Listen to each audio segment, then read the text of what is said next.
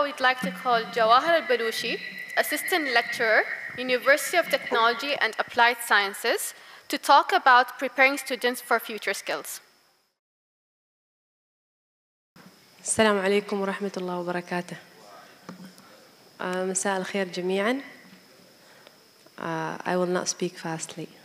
So, هاي لازم ترافق يكون عندك صديق من صلالة عشان تتعلم مهارة فهم الحديث السريع. فحافظوا على أصدقائكم من صلالة.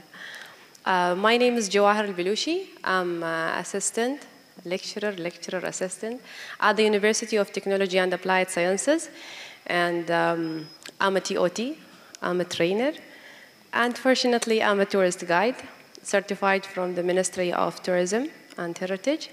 And I've done my master in UK, Coventry University. I'm specialized in entrepreneurship and innovation. And I don't know, I was very curious to understand or to share my experience, to understand first of all the problem that is going on in the market.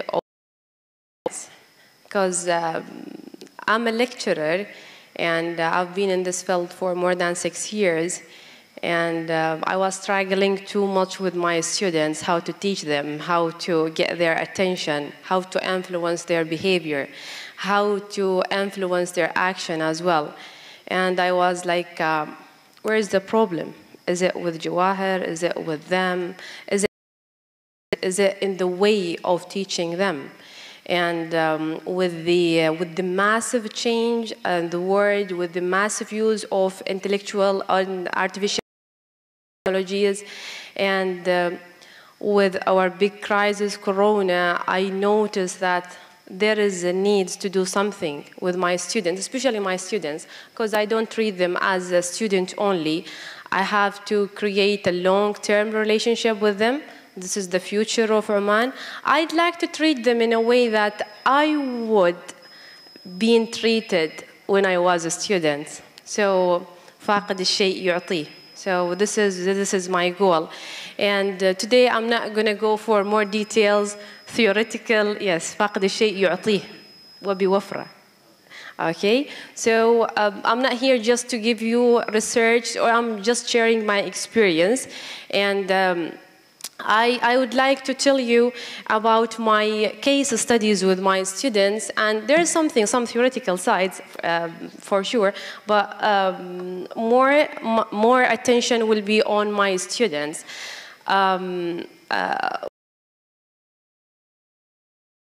Also a training program for top managers and middle managers for hotel industry.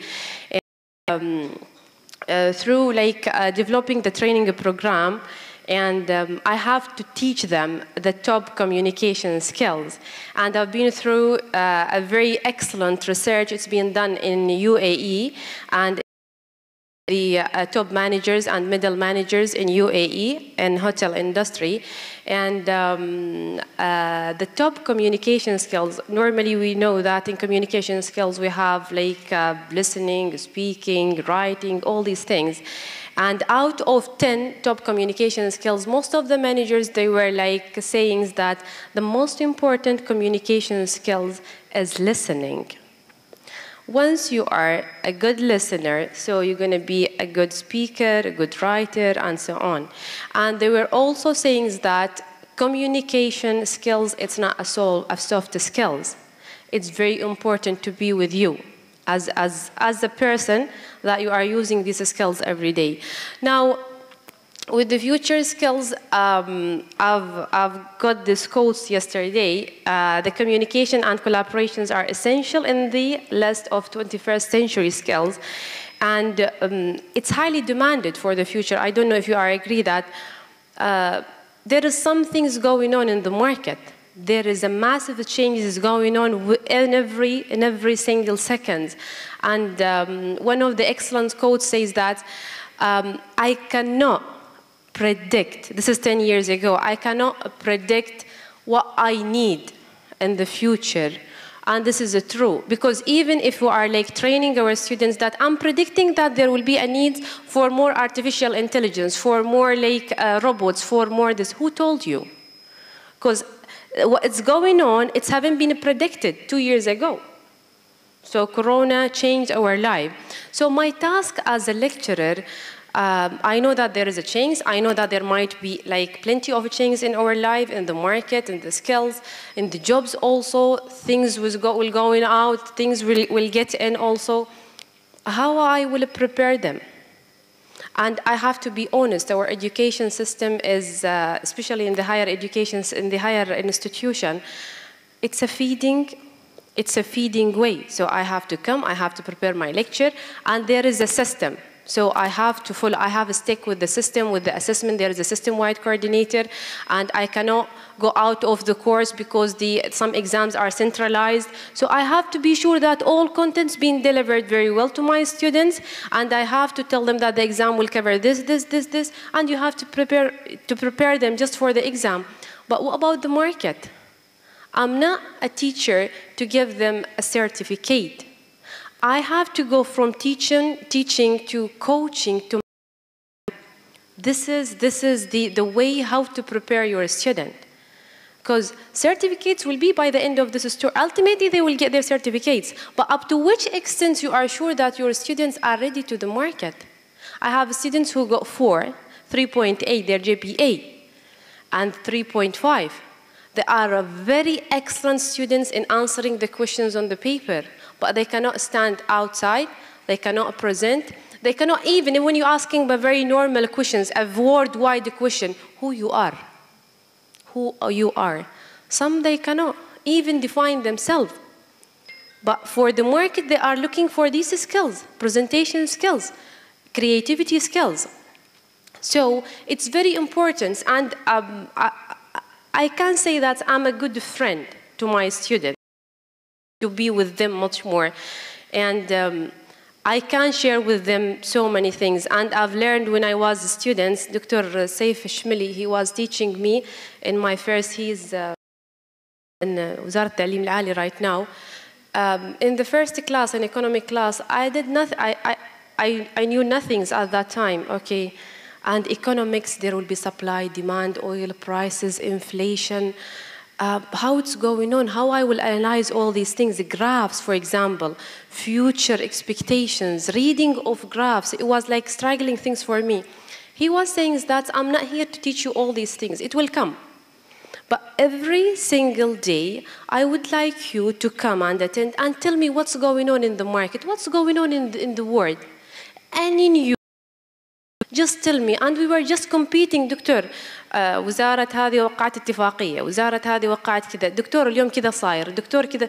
We have nothing at that time. He was just training us how to build a reflections between whatever you have, whatever you heard, to the business administration, to the economics, to everything.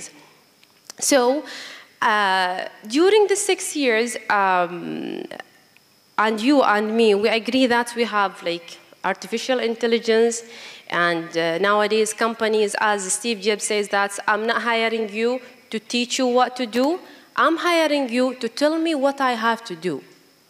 So it means that there is a high conditions in the jobs nowadays. Employers are looking for the best qualified staff or employees. They don't have to waste time with you, by the way. They don't have to pay for your preparations or training program.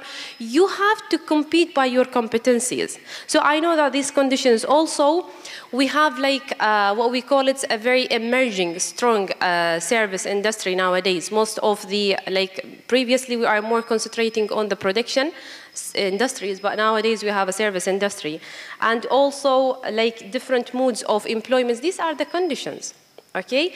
And do they have the right to choose? Yes, because they have the power, they have the money, they are the owner of their companies. So the skills at this time, critical thinking, like we as a lecturer, I'm as a lecturer, and we as like teachers, we have to stick with the content.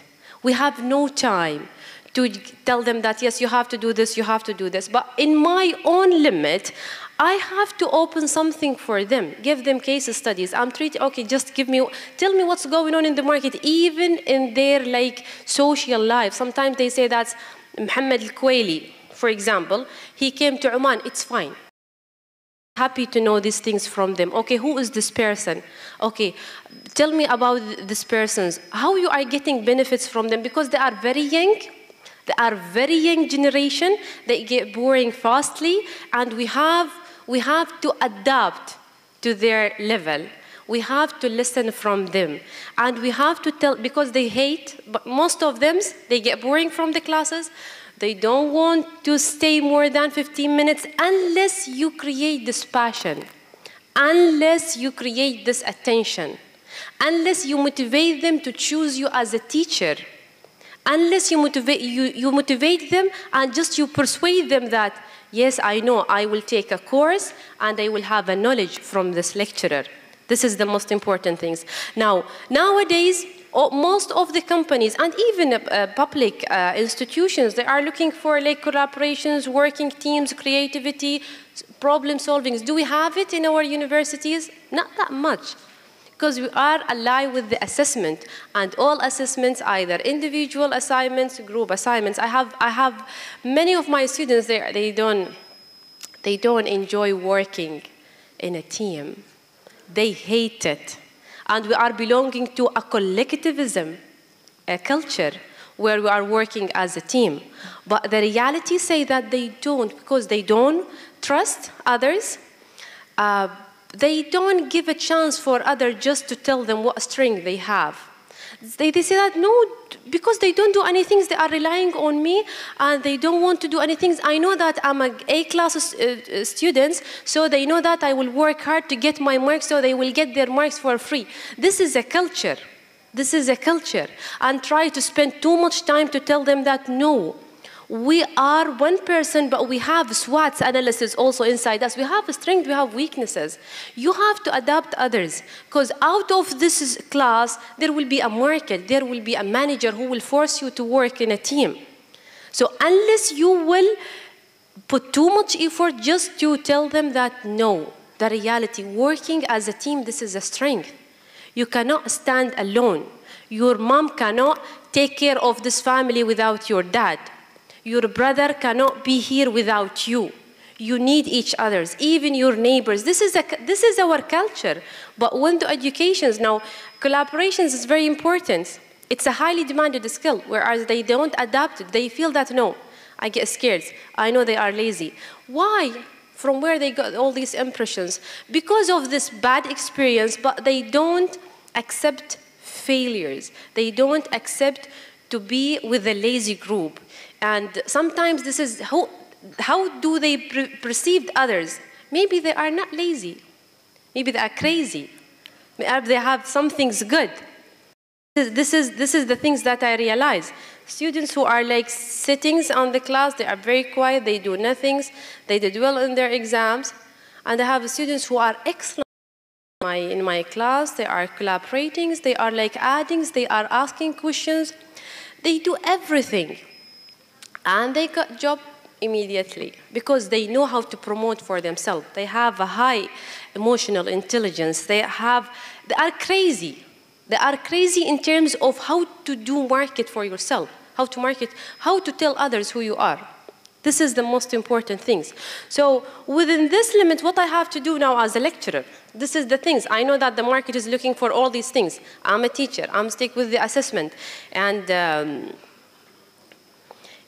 these are like some things about the system are not providing enough of the skills that students and the workplace needs. Yes. Unfortunately, yes. And it's not my mistake. It's not the education mistake. It's the assessment's mistake, maybe. I don't know. I really don't know. And last year, we had a big collaboration with the Turku University of Applied Sciences, and we've been to Finland last year, and we've examined the education there, I was like, what made you the best? What strength that you have, we don't have? why all your students are like enjoying their classes. They don't want to miss their classes, and I'm talking about the school system and also the university systems. And I was so happy that they told me that we don't have anything related to theoretical course. Nothing's theoretical there. We have problem-based learning. We are problem-solving based learning. We have projects. We are motivating students just to come and tell them that you're going to get knowledge, you're going to make money.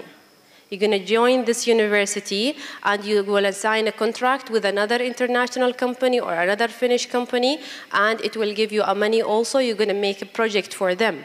You are not here just, I'm not testing your memory.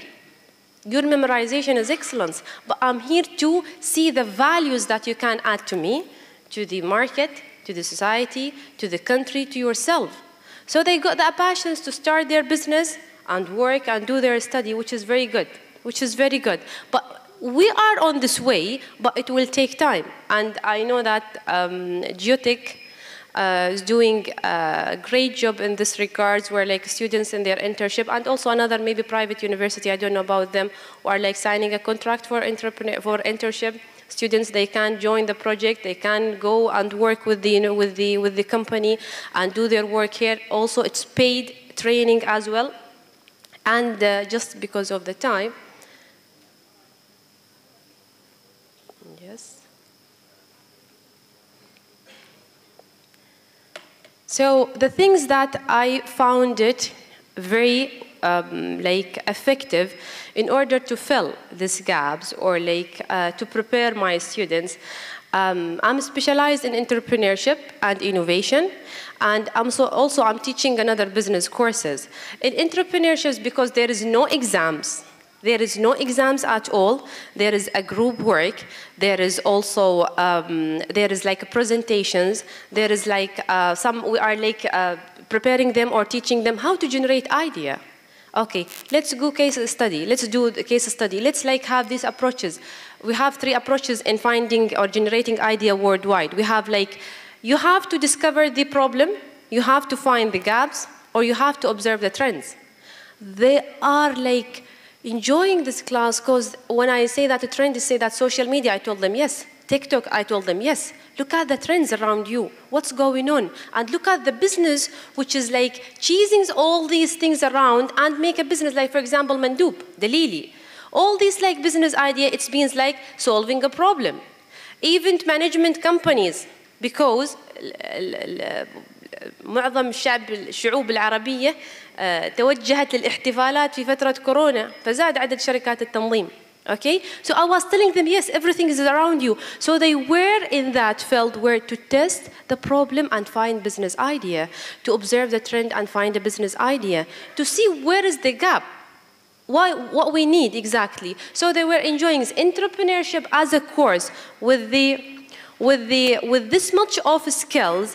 I noticed that they are very excellent, they are like collaborative enough, they are very creative, they are like very innovative as well. But I'm teaching the same students in another course, which is business course, where I have to give study, I have to give them this lecture, I have to tell them about the exam, because the assessment there is different. So here there is a freedom, no exams.